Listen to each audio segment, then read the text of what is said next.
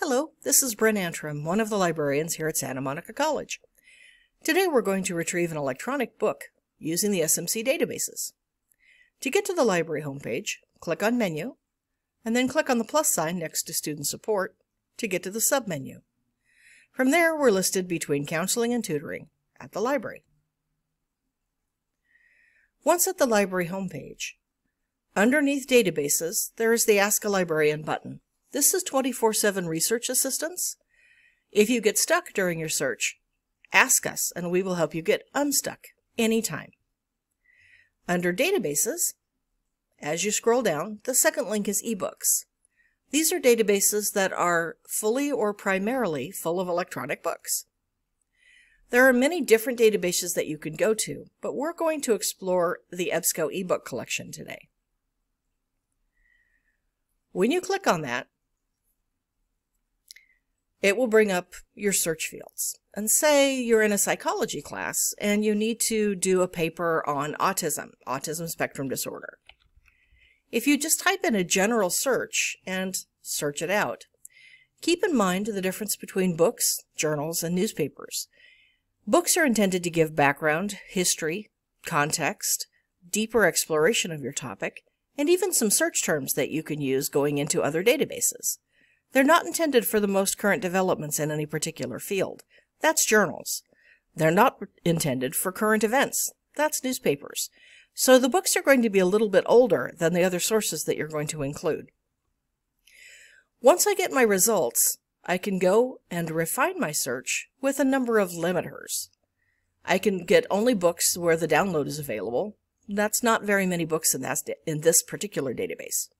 I can exclude abridged titles. An abridged title is one that doesn't have all of the text of the original book, only what the editor considers most important. I can change my publication date. I can look for subjects. Maybe I'm interested specifically in education of autistic children, for example. But I'm going to leave it a little broadly and just show you the sort of results that I got. As I scroll down them, before I click on them, I can tell who publishes them, when they were published, their titles. So I might find one that looks a little broader. It's from the American Psychiatric Association Publishing, and it's from 2018, pretty current. So I click on the title,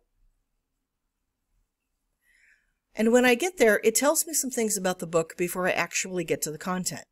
It tells me all of the information that I need for my citation, a short description of the book. Usually this comes from the chapter headings. Some subject headings. Subject headings are really useful if you want to expand your search and yet at the same time be really specific.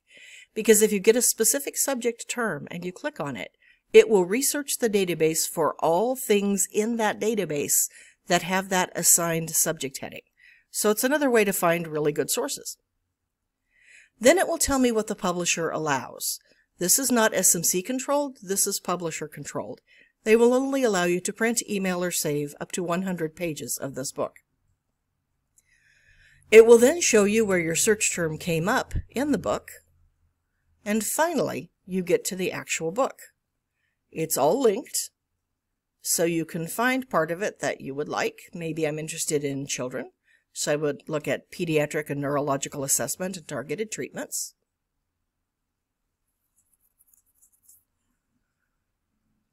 When I click on that, I can read through it. And if I see something that looks interesting, maybe I want to take a quote, I can email those pages.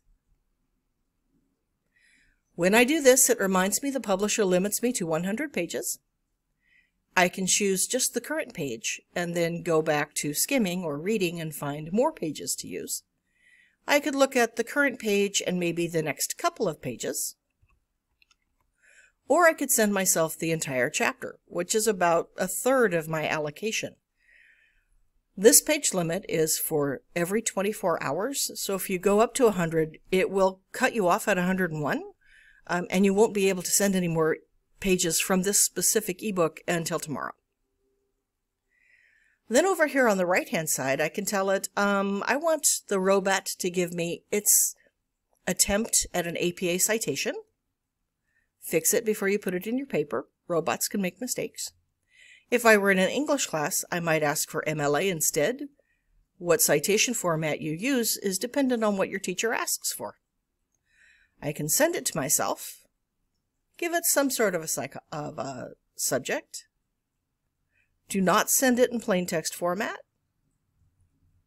and send it off.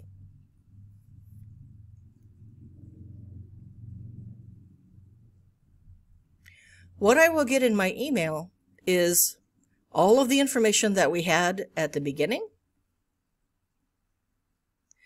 and a PDF of the pages that I requested it to send me. Once I've determined that I have enough of that particular page or that particular book, I can click on Back and find by the result list other titles that I might also want to be able to use. If you have any questions at any time, chat with a librarian, and we will be happy to help you. Good luck with your search, and be well.